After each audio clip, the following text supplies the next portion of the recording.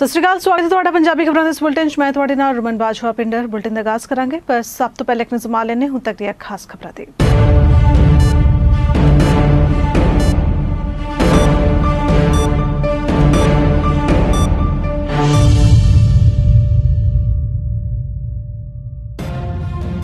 पंजाब विच Bhakra dam चों लगातार छड्डिया जा रहा पानी बनिया कहर। वक्-वक् जिलिਆਂ विच सैकड़े एकड़ फसल खराब, लोग घर छड्डण लई मजबूर।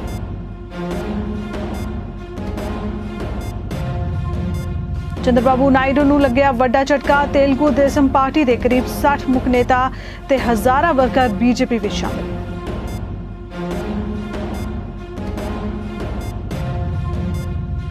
पीएम मोदी 22 तो 26 अगस्त तक फ्रांस समेत करनगे 3 देशों का दौरा। G7 सिखर सम्मेलन विच लैणगे हिस्सा। महात्मा गांधी दी 150वीं जयंती मौके डाक टिकट करनगे जारी। इसरो की बड़ी सफलता, चंद्रमा के पंध विच दाखिल होया चंद्रयान 2। 7 सितंबर नूं चंद्रयान 2 चंद्रमा ते इतिहासिक हाजिरी करेगा दर्ज। तो मुख्यमंत्री पंजाब अज करनगे आयुष्मान भारत सरबत सेहत बीमा योजना की शुरुआत। किसान विकास चैंबर मोहाली विच हो रहा राज्य पद्धरी प्रोग्राम। 43.8 लाख परिवारों को मिलेगा लाभ।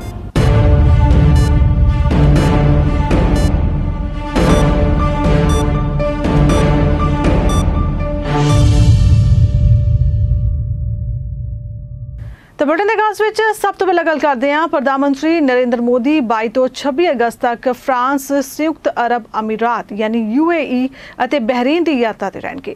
मोदी अपनी इस यात्रा दौरान इन्हां देशों के सीनियर नेतावां नाल दोपक्षी, खेतरी और आपसी हित दे ग्लोबल मुद्दों ते व्यापारक चर्चा करेंगे। विदेश मंत्रालय ने दस्सिया कि पीएम मोदी फ्रांस के बियारित्ज विच होने वाले G7 सिखर सम्मेलन विच भी हिस्सा लैणगे। पीएम मोदी 22 और 23 अगस्त नूं पहला पेरिस जाणगे और इत्थे फ्रेंच राष्ट्रपति एमैनुअल मैक्रो नाल मुलाकात करेंगे। विदेश मंत्रालय ने दस्सिया कि प्रधानमंत्री 22 अगस्त की शाम फ्रांस पहुंचणगे। शाम नूं ही उन्हां दी फ्रांस के राष्ट्रपति एमैनुअल मैक्रो नाल बैठक होएगी। अधिकारियों ने दस्सिया कि भारत और फ्रांस दरमियान चर्चा विच रखिया सहयोग महत्वपूर्ण पहलू होंगे। दोवां देशों दरमियान रखिया, नौविहन खेतर, पुलाड़ सहयोग, सूचना तकनोलॉजी वर्गे खेत्रों विच सहयोग नूं उत्साह देने ते चर्चा होएगी। प्रधानमंत्री की संयुक्त अरब अमीरात की यात्रा इस मायने विच भी खास है क्योंकि इस दौरान वो UAE का सर्वोच्च नागरिक सम्मान आर्डर ऑफ जायद ग्रहण करेंगे। प्रधानमंत्री नरेंद्र मोदी ने अमेरिका के राष्ट्रपति डोनाल्ड ट्रंप नाल फोन ते गलबात की। उन्होंने करीब 30 मिनट तक खेतरी मामलों ते ट्रंप नाल गल की है। इस दौरान पीएम मोदी ने पाकिस्तान का नाम लए बगैर निशाना बिन्निया ते कहा कि सरहद पार अतवाद ते रोक लगाना जरूरी है। प्रधानमंत्री ने कहा कि अतवाद ते हिंसा मुक्त खेतरी शांति लिए जरूरी है। इस तो इलावा उन्होंने कहा कि भारत खिलाफ कुछ नेतावां दा बयान शांति लिए खतरा है। दोहां नेतावां विचाले खेतरी और दोपक्षी मामलों ते चर्चा हुई। प्रधानमंत्री ने ट्रंप नाल ओसाका विच हुई मुलाकात नूं भी याद किया। उन्होंने कहा कि गरीब, असिख्या, बीमारी नाल लड़न लई भारत हर किसी के सहयोग लई हमेशा तैयार है। जिक्र खास है कि जम्मू कश्मीर तो धारा 370 हटन तो बाद पहली बार प्रधानमंत्री मोदी ने ट्रंप नाल फोन ते गल की है। इस तो पहला पाकिस्तान के प्रधानमंत्री इमरान खान ट्रंप नाल गल करके जम्मू कश्मीर ते अपने हंजू बहा चुके हैं। उत्थे ट्रंप ने जम्मू कश्मीर मामले ते पाकिस्तान तो संयम वरतन लई कहा।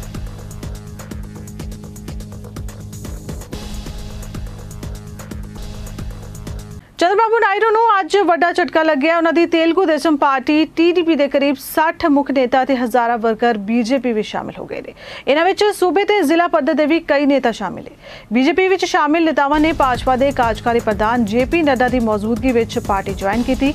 TDP छड्ड भाजपा का लड़ फड़न वाले नेता लंका दिनाकर ने कहा कि जिथे तक तेलंगाना यूनिट का सवाल है, यह काफ़ी चंगा इशारा है। ये आंध्र प्रदेश के लिए चंगी खबर है। उन्होंने कहा कि हज़ारां की गिनती विच जिला पद्धरी नेता बीजेपी में शामिल हुए ने। करीब 20,000 वर्कर ने TDP नूं छड्ड बीजेपी का पल्ला फड़िया। धारा 370 और 3 तलाक खत्म करने तो बाद कई पार्टियां के नेता बीजेपी में शामिल होने लिए अगे आए ने। इस समागम विच नड्डा ने कहा कि पार्टी अपना कौमी प्रधान 31 दिसंबर 2019 तो पहला चुन लेगी।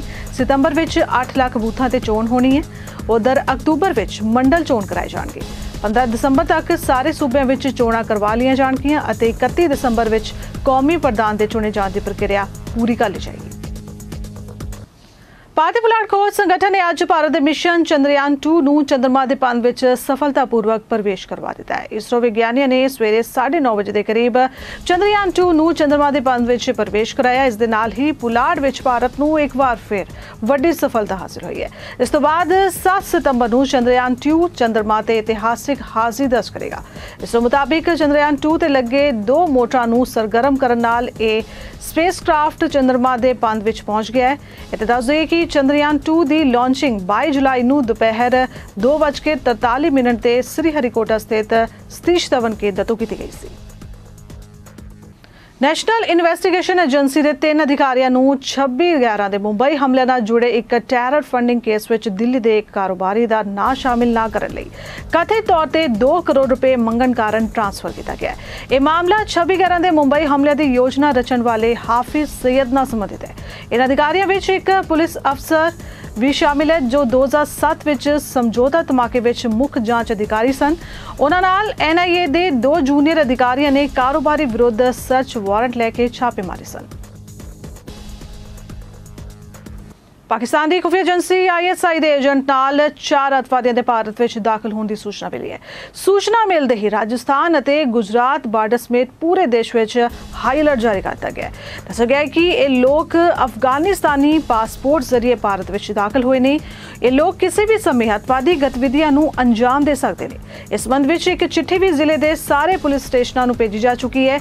ਇਹ ਚਿੱਠੀ ਮਿਲਦੇ ਹੀ ਪੁਲਿਸ ਅਤੇ ਸੁਰੱਖਿਆ ਏਜੰਸੀਆਂ ਹਾਈ ਅਲਰਟ ਤੇ ਨੇ।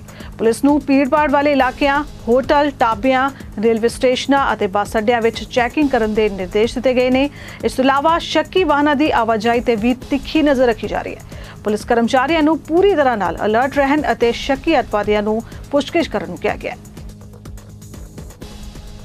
ਪੰਜਾਬ ਦੇ ਮੁੱਖ ਮੰਤਰੀ ਕੈਪਟਨ ਅਮਰਿੰਦਰ ਸਿੰਘ 20 ਅਗਸਤ ਨੂੰ ਇੱਥੇ ਆਯੁਸ਼ਮਾਨ ਭਾਰਤ ਸਰਬੱਤ ਸਿਹਤ ਬੀਮਾ ਯੋਜਨਾ ਦੀ ਸ਼ੁਰੂਆਤ ਕਰਨਗੇ। ਜਾਣਕਾਰੀ ਦਿੰਦਿਆਂ ਪੰਜਾਬ ਦੇ ਸਿਹਤ ਤੇ ਪਰਿਵਾਰ ਭਲਾਈ ਅਤੇ ਕਿਰਤ ਮੰਤਰੀ ਬਲਬੀਰ ਸਿੰਘ ਸਿੱਧੂ ਨੇ ਦੱਸਿਆ ਕਿ ਇਹ ਰਾਜ ਪੱਧਰੀ ਪ੍ਰੋਗਰਾਮ ਕਿਸਾਨ ਵਿਕਾਸ ਚੈਂਬਰ ਏਅਰਪੋਰਟ ਚੌਂਕ ਬਲਾਕ ਸੀ ਗਮਾਡਾ ਏਅਰਸਿਟੀ ਮੋਹਾਲੀ ਵਿੱਚ ਹੋ ਰਿਹਾ ਹੈ। ਇਸ ਦੌਰਾਨ ਮੁੱਖ ਮੰਤਰੀ ਇਸ ਯੋਜਨਾ ਦੀ ਸ਼ੁਰੂਆਤ ਕਰਨਗੇ। ਉਹਨਾਂ ਦੱਸਿਆ ਕਿ ਇਸ ਯੋਜਨਾ ਦੇ ਘੇਰੇ ਵਿੱਚ 43.8 ਲੱਖ ਪਰਿਵਾਰਾਂ ਨੂੰ ਲਿਆ ਗਿਆ ਹੈ, ਜੋ ਰਾਜ ਦੀ ਕੁੱਲ ਆਬਾਦੀ ਦਾ 70% ਬਣਦਾ ਹੈ। ਸਿਹਤ ਮੰਤਰੀ ਨੇ ਦੱਸਿਆ ਕਿ ਪੰਜੀਕ੍ਰਿਤ ਪਰਿਵਾਰਾਂ ਨੂੰ ਸਾਲਾਨਾ 5 ਲੱਖ ਰੁਪਏ ਤੱਕ ਦੇ ਨਕਦੀ ਰਹਿਤ ਸਿਹਤ ਬੀਮੇ ਦੀ ਸਹੂਲਤ ਮਿਲੇਗੀ। ਪੰਜੀਕ੍ਰਿਤ ਪਰਿਵਾਰ ਪ੍ਰਾਈਵੇਟ ਅਤੇ ਸਰਕਾਰੀ ਹਸਪਤਾਲਾਂ ਵਿੱਚ ਮਿਆਰੀ ਸਿਹਤ ਸੇਵਾਵਾਂ ਹਾਸਲ ਕਰ ਸਕਣਗੇ। ਸ੍ਰੀ ਗੁਰੂ ਨਾਨਕ ਦੇਵ ਜੀ ਦੇ 550 ਸਾਲਾ ਪ੍ਰਕਾਸ਼ ਪੁਰਬ ਨੂੰ ਸਮਰਪਿਤ ਸ੍ਰੀ ਨਨਕਾਣਾ ਸਾਹਿਬ ਤੋਂ ਆਰੰਭ ਹੋਈ ਪ੍ਰਕਾਸ਼ ਪੁਰਬ ਯਾਤਰਾ ਵੱਖ-ਵੱਖ ਥਾਵਾਂ ਤੋਂ ਹੁੰਦੀ ਹੋਈ 24 ਅਗਸਤ ਨੂੰ ਤਖਤ ਸ੍ਰੀ ਹਰਿਮੰਦਰ ਜੀ ਪਟਨਾ ਸਾਹਿਬ ਵਿਖੇ ਪਹੁੰਚੇਗੀ। ਇਸ ਬਾਰੇ ਤਖਤ ਸ੍ਰੀ ਹਰਿਮੰਦਰ ਜੀ ਪਟਨਾ ਸਾਹਿਬ ਕਮੇਟੀ ਦੇ ਪ੍ਰਧਾਨ ਅਵਤਾਰ ਸਿੰਘ ਹਿੱਤ ਨੇ ਸਿੱਖ ਸੰਗਤ ਲਈ ਜਾਣਕਾਰੀ ਸਾਂਝੀ ਕੀਤੀ ਹੈ। ਪਟਨਾ ਸਾਹਿਬ ਵਿਖੇ ਸੰਗਤ ਨਾਲ ਵਿਚਾਰ ਸਾਂਝੇ ਕਰਦੇ ਉਹਨਾਂ ਕਿਹਾ ਕਿ ਪਟਨਾ ਸਾਹਿਬ ਵਿਖੇ ਪ੍ਰਕਾਸ਼ ਪੁਰਬ ਸਮਾਗਮ ਵੱਡੇ ਪੱਧਰ ਤੇ ਮਨਾਏ ਜਾਣਗੇ। ਉਹਨਾਂ ਇਹਨਾਂ ਪ੍ਰੋਗਰਾਮਾਂ ਦਾ ਵੇਰਵਾ ਵੀ ਸਾਂਝਾ ਕੀਤਾ। ਜਿਹੜੀ ਨਨਕਾਣਾ ਸਾਹਿਬ ਤੋਂ 1 ਅਗਸਤ ਨੂੰ ਯਾਤਰਾ ਚੱਲੀ ਸੀ ਗੁਰੂ ਨਾਨਕ ਸਾਹਿਬ ਦੇ ਪ੍ਰਕਾਸ਼ ਦਿਹਾੜੇ ਦੀ, ਉਹ ਯਾਤਰਾ ਚਲਦੀ ਦੇਸ਼ਾਂ ਵਿਦੇਸ਼ਾਂ ਦੇ ਘੁੰਮਦੀ ਹੋਈ ਬੜੀ ਧੂਮ-ਧਾਮ ਦੇ ਨਾਲ ਸੰਗਤਾਂ ਦਾ ਅਤ ਤੇ ਅਥਾਹ ਦਾ ਪਿਆਰ ਵਟੋਰਦੀ ਹੋਈ ਉਹ 24 ਤਰੀਕ ਸ਼ਾਮ ਨੂੰ 6 ਵਜੇ ਤਖਤ ਹਰਿਮੰਦਰ ਸ੍ਰੀ ਪਟਨਾ ਸਾਹਿਬ ਪਹੁੰਚ ਰਹੀ ਆ। ਤਖਤ ਹਰਿਮੰਦਰ ਸ੍ਰੀ ਪਟਨਾ ਸਾਹਿਬ ਦੋ ਤਖਤਾਂ ਵਿੱਚੋਂ ਇੱਕ ਬਹੁਤ ਮਹਾਨ ਤਖਤ ਆ। ਅਕਾਲ ਤਖਤ ਤੋਂ ਬਾਅਦ ਦੂਜੇ ਨੰਬਰ 'ਤੇ ਇਹ ਤਖਤ ਆ ਜਿੱਥੇ ਸਾਲਸਰਾਏ ਜੌਹਰੀ ਨੂੰ ਗੁਰੂ ਨਾਨਕ ਸਾਹਿਬ ਨੇ ਗੱਦੀ ਬਖਸ਼ਿਸ਼ ਕੀਤੀ ਸੀ। ਪਹਿਲੀ ਪੂਰਬ ਦੀ ਜਿਹੜੀ ਮੰਜੀ ਸੀ ਇੱਥੇ ਥਾਪੀ ਸੀ। ਇੱਥੋਂ ਸਾਲਸਰਾਏ ਨੇ ਪ੍ਰਚਾਰ ਕੀਤਾ ਸੀ ਉਸ ਵਕਤ ਸ਼ੁਰੂ, ਅੱਜ ਤੋਂ 550 ਸਾਲ ਪਹਿਲਾਂ। ਇਸ ਕਰਕੇ ਉਸ ਤੋਂ ਬਾਅਦ ਅਧਰੱਕੇ ਨੇ ਇਸੇ ਤਰ੍ਹਾਂ ਇਹ ਚੱਲਦਾ ਆ। ਇੱਥੇ ਹੀ ਕਲਗੀਧਰ ਪਾਤਸ਼ਾਹ ਦਾ ਪ੍ਰਕਾਸ਼ ਹੋਇਆ ਸੀ। ਇਸ ਕਰਕੇ ਇੱਥੇ ਬੜੀ ਮਹਾਨਤਾ ਇਸ ਸਥਾਨ ਦੀ, ਬਹੁਤ ਪਵਿੱਤਰ ਤੇ ਮਹਾਨ ਸਥਾਨ ਹੈ। ਇੱਥੋਂ ਇਹ ਸਿੱਖੀ ਦਾ ਕੇਂਦਰ ਆ, ਸਿੱਖੀ ਦਾ ਧੁਰਾ ਹੈ। ਇਸ ਕਰਕੇ ਮੈਂ ਤੁਹਾਡੇ ਚਰਨਾਂ 'ਚ ਬੇਨਤੀ ਕਰਦਾ ਕਿ 24 ਤਰੀਕ ਸ਼ਾਮ ਨੂੰ 6 ਵਜੇ ਵੱਡੀ ਗਿਣਤੀ 'ਚ ਪਹੁੰਚ ਕੇ ਗੁਰੂ ਨਾਨਕ ਸਾਹਿਬ ਦਾ ਸਨਮਾਨ ਕਰੋ ਇੱਥੇ ਆ ਕੇ। ਅਤੇ ਉਸ ਤੋਂ ਬਾਅਦ ਰਾਤ ਨੂੰ ਸਾਰੀ ਰਾਤ ਦਾ ਕੀਰਤਨ ਦਰਬਾਰ ਹੋਏਗਾ। ਇਲਾਹੀ ਕੀਰਤਨ ਦਰਬਾਰ ਸ਼੍ਰੋਮਣੀ ਕਮੇਟੀ ਦੇ ਜਥੇ ਹੋਣਗੇ, ਉਹ ਸਰਵਣ ਕਰੋ। ਅਤੇ ਉਸ ਤੋਂ ਬਾਅਦ 27 ਦਸੰਬਰ ਨੂੰ ਖੰਡ ਪਾਠ ਰੱਖਿਆ ਜਾਊਗਾ ਰਾਜਗੀਰ। 28 ਨੂੰ ਦੀਵਾਨ ਲੱਗਣਗੇ, ਰਾਤ ਨੂੰ ਲੱਗਣਗੇ, 29 ਸਵੇਰੇ ਲੱਗਣਗੇ। ਸ਼ਾਮ ਨੂੰ ਸਮਾਪਤੀ ਕਰਕੇ ਉੱਥੋਂ ਅਸੀਂ ਜੇ ਆਵਾਂਗੇ ਵਾਪਸ। ਅਤੇ ਜਿਹੜੀ ਇਹ ਸ਼ਤਾਬਦੀ ਆ ਪਟਨਾ ਸਾਹਿਬ ਦੇ ਬੋਰਡ ਵੱਲੋਂ, ਪਟਨਾ ਸਾਹਿਬ ਦੀ ਸੰਗਤ ਵੱਲੋਂ ਇਹ ਰਾਜਗੀਰ ਸਾਹਿਬ ਵਿਖੇ ਮਨਾਈ ਜਾ ਰਹੀ ਆ 27-28 ਦਸੰਬਰ ਨੂੰ। ਤੇ ਰੁਕ ਲੈਣ ਕੁਝ ਅੰਤਰਰਾਸ਼ਟਰੀ ਖਬਰਾਂ ਵੱਲ। ਕੈਨੇਡਾ ਵਿੱਚ ਸੰਸਦੀ ਚੋਣਾਂ 2 ਮਹੀਨੇ ਬਾਅਦ ਹੋਣ ਜਾ ਰਹੀਆਂ ਨੇ ਤੇ ਦੇਸ਼ ਭਰ ਵਿੱਚ ਕੁੱਲ ਹਲਕੇ 338 ਨੇ, ਜਿੱਥੇ ਰਾਜਨੀਤਿਕ ਪਾਰਟੀਆਂ ਦੇ ਆਗੂਆਂ ਦੀ ਸਰਗਰਮੀ ਵਧ ਜਾ ਰਹੀ ਹੈ। ਪਾਰਟੀਆਂ ਵੱਲੋਂ ਹਲਕਾਵਾਰ ਉਮੀਦਵਾਰ ਦੇ ਨਾਮ ਐਲਾਨ ਨਹੀਂ ਕੀਤੇ ਜਾ ਰਹੇ ਨੇ। ਇਸੇ ਦੌਰਾਨ ਵੱਖ-ਵੱਖ ਪਾਰਟੀਆਂ ਦੇ 47 ਸੰਸਦ ਮੈਂਬਰ ਅਗਲੀ ਚੋਣ ਨਾ ਲੜਨ ਦਾ ਐਲਾਨ ਕਰ ਚੁੱਕੇ ਨੇ। ਉਹਨਾਂ ਵਿੱਚ 18 ਲਿਬਰਲ, 15 ਕੰਜ਼ਰਵੇਟਿਵ ਅਤੇ 14 ਨਿਊ ਡੈਮੋਕ੍ਰੈਟਿਕ ਪਾਰਟੀ ਦੇ ਪਾਰਲੀਮੈਂਟ ਮੈਂਬਰ ਨੇ, ਜਿਹੜੇ ਮੈਂਬਰ ਆਪਣੀ ਮਰਜ਼ੀ ਨਾਲ ਉਮੀਦਵਾਰ ਨਾ ਬਣਨ ਦਾ ਫੈਸਲਾ ਕਰ ਚੁੱਕੇ ਨੇ ਅਤੇ ਇਸ ਫੈਸਲੇ ਤੇ ਆਮ ਕਰਕੇ ਨਿੱਜੀ ਕਾਰਨ ਦੱਸੇ ਜਾ ਰਹੇ ਨੇ। ਹਾਲ ਦੀ ਘੜੀ ਸਰਵੇਖਣਾਂ ਵਿੱਚ ਕੰਜ਼ਰਵੇਟਿਵ ਪਾਰਟੀ ਅਤੇ ਲਿਬਰਲ ਪਾਰਟੀ ਵਿਚਕਾਰ ਫਸਵੀਂ ਟੱਕਰ ਦੱਸੀ ਜਾ ਰਹੀ ਹੈ। ਉਧਰ ਕੈਲਗਰੀ ਫੋਰੈਸਟ ਲੌਨ ਹੀਰਿੰਗ ਤੋਂ MP ਦੀਪਕ ਓਬਰਾਏ ਦੀ ਮੌਤ ਮਗਰੋਂ ਖਾਲੀ ਸੀਟ ਤੇ ਨਵਾਂ ਉਮੀਦਵਾਰ ਚੁਣਨ ਲਈ ਕੰਜ਼ਰਵੇਟਿਵ ਪਾਰਟੀ ਵੱਲੋਂ ਕਸਰਤ ਕਰਨੀ ਸ਼ੁਰੂ ਕਰ ਦਿੱਤੀ ਗਈ ਹੈ, ਜਿੱਥੇ ਇਸ ਵਿੱਚ ਪਹਿਲੀ ਸਫਲਤਾ ਹਾਸਲ ਕਰਦਿਆਂ ਬੀਬਾ ਅੰਮ੍ਰਿਤ ਨੈਨਨ ਨੇ ਨੋਮੀਨੇਸ਼ਨ ਪਰਚਾ ਦਾਖਲ ਕਰ ਦਿੱਤਾ ਹੈ। ਉਹਨਾਂ ਨੇ ਪਿਛਲੇ ਦਿਨ ਹੀ ਆਪਣੀ ਨੋਮੀਨੇਸ਼ਨ ਚੋਣ ਦੀ ਸ਼ੁਰੂਆਤ ਕੀਤੀ ਅਤੇ ਦੱਸ ਦਈਏ ਕਿ ਚੋਣ 29 ਅਗਸਤ ਨੂੰ ਹੋਏਗੀ। ਅੰਮ੍ਰਿਤ ਤੋਂ ਇਲਾਵਾ ਜਸਰਾਜ ਹਲਨ ਵੀ ਇਸ ਚੋਣ ਮੈਦਾਨ ਵਿੱਚ ਨਿਤਰ ਰਹੇ ਨੇ, ਜਿਸ ਵੱਲੋਂ ਅੱਜ ਇਸ ਸੰਬੰਧੀ ਐਲਾਨ ਕੀਤੇ ਜਾਣ ਦੀ ਸੰਭਾਵਨਾ ਹੈ। अगले एक साल में पूरे विश्व में सब तो खतरनाक कौमांतरी मंदी आ सकती है। मंदी 2008 तो ज्यादा खतरनाक होगी। इसकी शुरुआत होने की कई जगह तो आहट मिलनी शुरू हो गई है, जिथे बैंक ऑफ अमेरिका लिंच ने अपने एक रिपोर्ट में इस गल का खुलासा किया है। बैंक ऑफ अमेरिका ने विश्व के कई बड़े फंड मैनेजर्स दरमियान एक सर्वेखण 2 ਤੋਂ 8 अगस्त दरमियान किया सी। इस सर्वेखण में 34% फंड मैनेजर्स ने मन्निया कि अगले एक साल में वड्डी मंदी आ सकती है। उधर अमरीकी राष्ट्रपति डोनाल्ड ट्रंप ने चेतावनी के लहजे नाल किया है कि जेकर वो फिर तो राष्ट्रपति नहीं चुने जाते तो देश में आर्थिक संकट की स्थिति पैदा हो जाएगी। उन्हें कहा कि उन्होंने व्यक्तिगत रूप में पसंद ना करने वालों को भी देश की मजबूत स्थिति और घट बेरोजगारी लिए उन्होंने हक में वोट पानी चाहिए। रुकाले ने कुछ कौमी खबरों वाल। बॉलीवुड गायक मीका सिंह पाकिस्तान में एक विआह समागम दौरान पेशकारी करने के बाद आलोचनावां का शिकार हो रहे हैं, जिथे मुंबई में आज इंडियन सिने वर्कर्स एसोसीएशन के मैंबरों ने मीका सिंह खिलाफ विरोध का प्रदर्शन किया। इसके बाद कई संस्थावां मीका सिंह खिलाफ सड़क पर उतर आईयां ने। मीका सिंह ते ऑल इंडिया सिने वर्कर्स एसोसीएशन अते FWICA ने मीका सिंह ते पाबंदी लगाई सी। इस मामले में मीका सिंह ने माफी मंगी है अते federation of veteran India cine employees नूं पत्र भी लिखा है। मीका सिंह ने जो पत्र लिखा है उस विच उन्होंने बेनती की है कि इस मामले में कोई राय बनाने तो पहला एक बार उन्हों का पक्ष भी सुन लिया जाए।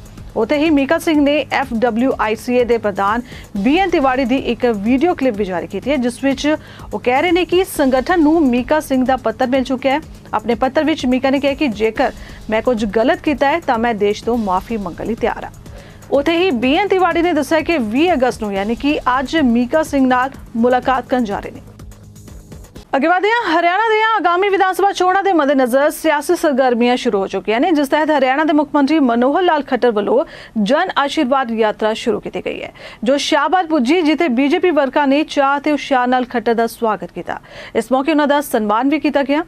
इस मौके कैबिनेट मंत्री कृष्ण बेदी भी मौजूद रहे। इत्थे दस दे कि हरियाणा भाजपा ने सत्ता वापसी लई मुख्यमंत्री खट्टर ने एक बार फिर जनता तो आशीर्वाद लैण लई निकले ने। सीएम इस यात्रा तहत 5 पड़ावां विच 2100 किलोमीटर का सफर तय करते हुए हर विधानसभा खेतर विच लोकां विचाले सरकार दीआं उपलब्धियां बारे दस रहे ने अते लोकां तो आशीर्वाद भी लै रहे ने। 3-3 दिन ते 5 पड़ावां तो बाद रोहतक विच 8 सितंबर नूं यात्रा समाप्त होएगी। हर रोज यात्रा दे नाल हलके दा एक मंत्री भी पहुंचेगा।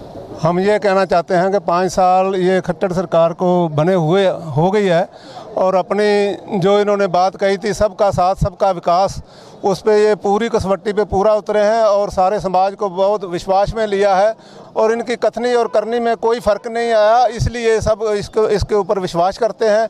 और कोई संस्था ऐसी नहीं है जिसको इन्होंने प्रफुल्लित करने की, काम करने की मौका नहीं दिया। हमारी शहीद उधम सिंह मेमोरियल सोसाइटी को इन्होंने 71 लाख रुपया अपने कोष, सरकारी कोष में से दिया। यहाँ पे विकास बहुत हुआ है और यहाँ जितने भी कोई भी शहर में मैं 5 उसमें प्लान में MC बनता आया हूँ 25 साल से, और जितना इस 5 साल में विकास हुआ है, कोई भी गली नाला, कोई भी सड़क, जो मेन सड़कें हैं, इनको भी साथ लेके कोई भी ऐसी चीज़ नहीं है जो हमारी कोई रह गई हो। ਤੇ ਗੱਲ ਕਰਦੇ ਹਾਂ ਪੰਜਾਬ ਦੇ ਹਾਲਾਤਾਂ ਦੀ। ਬੀਤੇ 4 ਦਿਨਾਂ ਤੋਂ ਭਾਖੜਾ ਡੈਮ ਵਿੱਚੋਂ ਲਗਾਤਾਰ ਛੱਡੇ ਜਾ ਰਹੇ ਪਾਣੀ ਦੇ ਤੇਜ਼ ਵਹਾਅ ਕਾਰਨ ਸਤਲੁਜ ਦਰਿਆ ਦਾ ਬੰਨ ਵੀ ਜਿੱਥੇ ਸ਼ਾਹਕੋਟ ਨੇੜੇ ਟੁੱਟ ਗਿਆ ਹੈ, ਉਧਰ ਧਰਮਕੋਟ ਹਲਕੇ ਦੇ ਨਾਲ ਲੱਗਦੇ ਕਈ ਪਿੰਡਾਂ ਦੇ ਘਰ ਪਾਣੀ ਵਿੱਚ ਡੁੱਬ ਚੁੱਕੇ ਨੇ ਅਤੇ ਦਰਿਆ ਦਾ ਬੰਨ ਬਿਲਕੁਲ ਟੁੱਟਣ ਕਿਨਾਰੇ ਪਹੁੰਚ ਚੁੱਕਾ ਹੈ ਤੇ ਪਿੰਡਾਂ ਦੇ ਲੋਕਾਂ ਵੱਲੋਂ ਲਗਾਤਾਰ ਬੰਨ ਤੇ ਮਿੱਟੀ ਪਾਈ ਜਾ ਰਹੀ ਹੈ। प्रशासन वालों कोई प्रबंध ना होने कारण लोगों में प्रशासन प्रति खासी निराशा पाई जा रही है। उधर साबका खेतीबाड़ी मंत्री जथेदार तोता सिंह, जिला डिप्टी कमिश्नर प्रदीप हास, हल्का धर्मकोट के विधायक सुखजीत सिंह काका लोगड़ ने मौके पर पहुंच के बंद का जायजा लिया। हाँ जी, ये अपने पद्धर से हो रहा है सारा काम ही सर। ये एक कथा नहीं बन माड़ा, बन बहुत ही माड़ा जी। सरकार वालों कोई खास नहीं सानू दिता जा रहा। एक JCB जरूर आई है। ये नहीं कहा जा रहा प्रशासन वालों के ਜਿਹੜੇ ਪੁਖਤਾ ਪ੍ਰਬੰਧ ਕੀਤੇ ਗਏ ਲੋਕਾਂ ਦੇ ਰਹਿਣ ਸਹਿਣ नहीं नहीं सानू ਤਾਂ ਕਿਤੇ ਨਹੀਂ ਦੱਸਦੇ ਪੁਖਤਾ ਪ੍ਰਬੰਧ ਕਿੱਥੇ ਕੀਤੇ ਆ। ਬਸ ਦੌਰਾ ਕਰ ਜਾਂਦੇ ਆ ਤੇ ਚਲੇ ਜਾਂਦੇ ਆ, ਦੌਰਾ ਕਰ ਜਾਂਦੇ ਚਲੇ ਜਾਂਦੇ ਆ। ਸਵੇਰ ਦਾ 5 ਫੁੱਟ ਪਾਣੀ ਵਧ ਗਿਆ। ਉੱਤਰੀ ਭਾਰਤ ਵਿੱਚ ਬਾਰਿਸ਼ ਦੇ ਕਹਿਰ ਕਾਰਨ ਪੰਜਾਬ ਦੇ ਕਈ ਹਿੱਸਿਆਂ ਵਿੱਚ ਬਣ ਰਹੀ ਹੜ੍ਹ ਵਰਗੀ ਸਥਿਤੀ ਦੇ ਉਲਟ ਬੇਸ਼ੱਕ ਸਰਹੱਦੀ ਜ਼ਿਲ੍ਹਾ ਗੁਰਦਾਸਪੁਰ ਅਤੇ ਪਠਾਨਕੋਟ ਚ ਵਹਿੰਦੇ ਦਰਿਆਵਾਂ ਦਾ ਪਾਣੀ ਚੜ੍ਹਨ ਤੋਂ ਬਾਅਦ ਮੁੜ ਉਤਰ ਗਿਆ, ਪਰ ਇਸ ਦੇ ਬਾਵਜੂਦ ਇਹਨਾਂ ਦੋਵਾਂ ਜ਼ਿਲ੍ਹਿਆਂ ਵਿੱਚ ਹਾਈ अलर्ट अजे भी जारी है ਅਤੇ सिविल प्रशासन पूरी तरह चौकस होकर हरेक पल की स्थिति ते नजर रख है।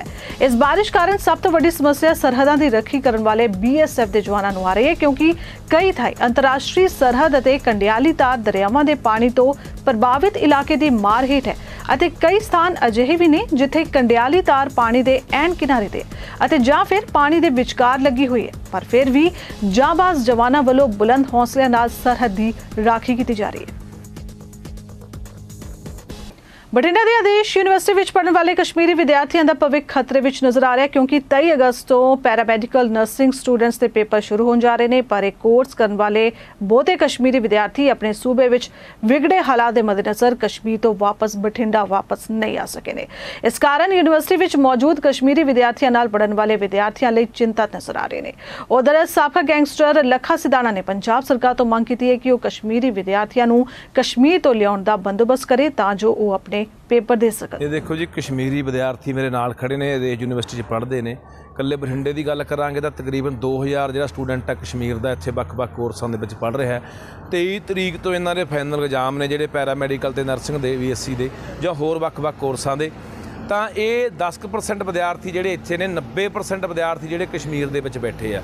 ਹੁਣ ਦਿੱਕਤ ਇਹ ਆ ਰਹੀ ਹੈ ਕਿ ਕਸ਼ਮੀਰ ਦੇ ਵਿੱਚ ਸਾਰੇ ਜਿਹੜੇ ਸਾਧਨ ਨੇ, ਉਹ ਚਾਹੇ ਟੈਲੀਵਿਜ਼ਨ ਹੋਵੇ, ਚਾਹੇ ਨੈੱਟ ਹੋਵੇ, ਚਾਹੇ ਮੋਬਾਈਲ, ਚਾਹੇ ਅਖਬਾਰ, ਸਾਰੇ ਬੰਦ ਨੇ ਤੇ ਉਹਨਾਂ ਤੱਕ ਸੁਨੇਹਾ ਹੀ ਨਹੀਂ ਪਹੁੰਚ ਰਿਹਾ ਵੀ ਤੁਹਾਡੇ ਜਿਹੜੇ ਪੇਪਰਾਂ ਦੀ ਡੇਟ ਸ਼ੀਟ ਜਿਹੜੀ ਜਾਰੀ ਹੋ ਚੁੱਕੀ ਹੈ ਤੇ ਤੁਹਾਡੇ 23 ਤਰੀਕ ਤੋਂ ਪੇਪਰ ਸ਼ੁਰੂ ਨੇ। ਸੋ ਇਹ ਵਿਚਾਰੇ ਇਸ ਕਰਕੇ ਚਿੰਤਤ ਨੇ। ਇਹਨਾਂ ਨੇ ਲੱਖਾਂ ਰੁਪਈਆ ਜਿਹੜੀਆਂ ਫੀਸਾਂ ਭਰੀਆਂ ਨੇ ਤੇ ਆਪਣਾ ਸਮਾਂ ਜਿਹੜਾ ਸਾਲ 6 ਮਹੀਨੇ ਇਹਨਾਂ ਨੇ ਪੜ੍ਹਾਈ ਦੇ ਉੱਤੇ ਆਪਣੀ ਮਿਹਨਤ ਕੀਤੀ ਹੈ, ਪਰ ਹੁਣ ਕਿਸੇ ਨਾ ਕਿਸੇ ਕਾਰਨਾਂ ਕਰਕੇ ਜਿਹੜੇ ਇਹਨਾਂ ਦੇ ਫਾਈਨਲ ਪੇਪਰ ਨੇ, ਫਾਈਨਲ ਐਗਜ਼ਾਮ ਨੇ, ਉਹਦੇ ਵਿੱਚ ਬੈਠਣ ਦੇ ਵਿੱਚ ਜੇ ਇਹ ਰਹਿ ਜਾਂਦੇ ਨੇ ਤਾਂ ਬਹੁਤ ਵੱਡਾ ਇਹਨਾਂ ਦਾ ਨੁਕਸਾਨ ਹੋਣਾ, ਭਵਿੱਖ ਦਾ ਵੀ ਹੋਣਾ ਇਹਨਾਂ ਦੇ ਦਾ, ਤਾਂ ਇਹਨਾਂ ਦੇ ਪੈਸੇ ਦਾ ਵੀ ਬਰਬਾਦੀ ਹੋਣੀ ਹੈ।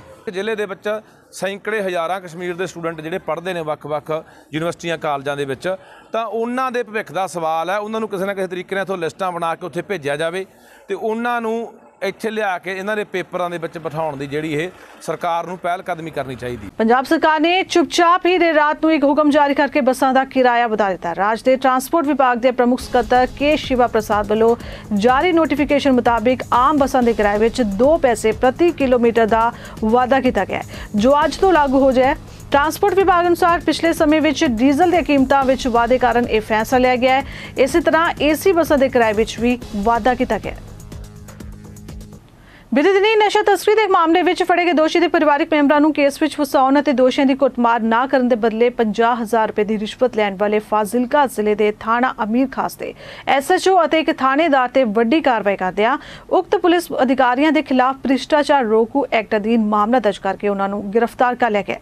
इस संबंधी जिला फाजिलका के SSP भुपिंदर सिंह ने प्रेस कॉन्फ्रेंस दौरान दस्सिया कि कुछ दिन पहला थाना अमीर खास की पुलिस वालों 150 किलोग्राम भुक्की चोरा पोस्ट 3 कारां सने 2 व्यक्तियों गिरफ्तार किया गया सी ਅਤੇ इस मामले में 2 फरार हो गए सन, जिस तो बाद SHO गुरचरण सिंह ਅਤੇ ASI ओम प्रकाश दोषियों के परिवार तो रिश्वत की मांग कर रहे सन।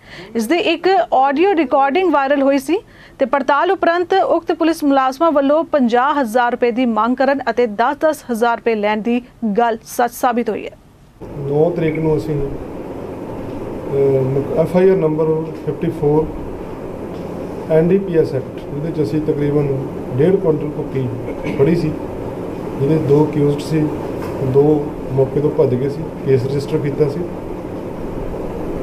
केस रजिस्टर होने तो बाद ਜਿਹੜਾ ਸਾਡਾ इंस्पैक्टर गुरजंट सिंह है, इसने ਉਹਨਾਂ ਨਾਲ ਜਿਹੜੇ ਅਕਿਊਜ਼ਡ ਸੀ ਉਹਨਾਂ ਦੇ ਰਿਸ਼ਤੇਦਾਰ ਨਾਲ ਰਾਬਤਾ ਕਾਇਮ ਕੀਤਾ ਅਤੇ ਉਹਨਾਂ ਨੂੰ ਕਿਹਾ ਕਿ ਮੈਂ ਜੇ ਤੁਸੀਂ ਮੈਨੂੰ ਪਹਿਲਾਂ ਦੱਸਦੇ ਮੈਂ ਕੇਸ ਰਜਿਸਟਰ ਨਹੀਂ ਕਰਨਾ ਸੀ ਤੇ ਤੁਸੀਂ ਮੈਨੂੰ ਆ ਕੇ ਮਿਲੋ।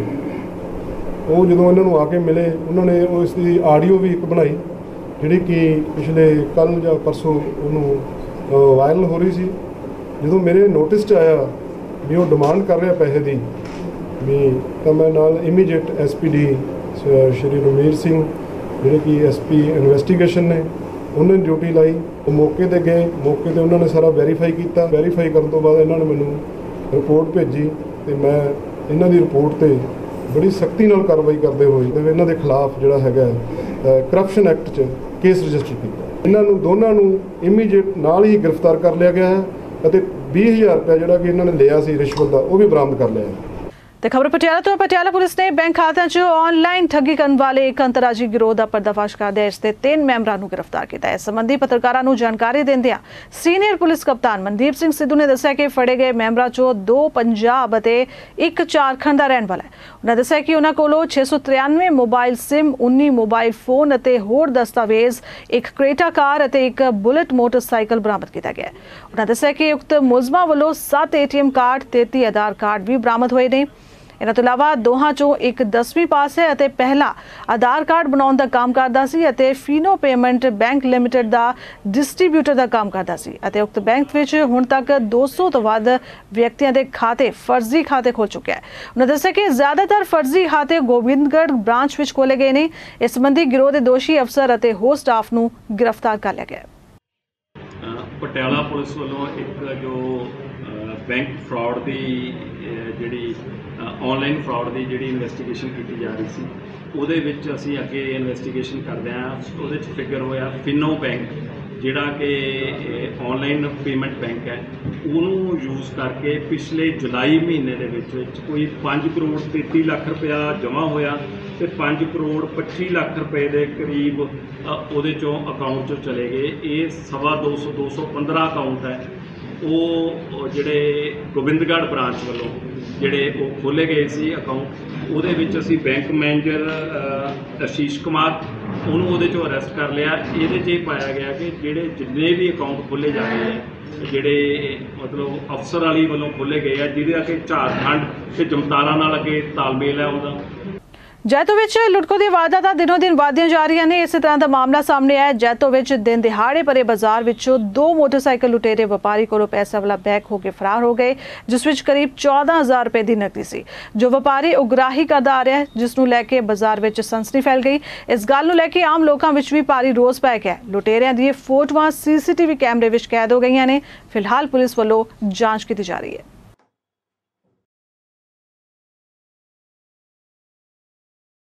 ਤੇ ਖਬਰਾਂ ਦੇ ਇਸ ਬੁਲਟਨ 'ਚ ਇੰਨਾ ਹੀ। ਅਗਲੇ ਬੁਲਟਨ 'ਚ ਫਿਰ ਹਾਜ਼ਰ ਹੋਵਾਂਗੇ ਕੁਝ ਹੋਰ ਖਾਸ ਖਬਰਾਂ ਦੇ ਨਾਲ। ਤਦ ਤੱਕ ਲਈ ਇਜਾਜ਼ਤ ਦਿਓ। ਧੰਨਵਾਦ।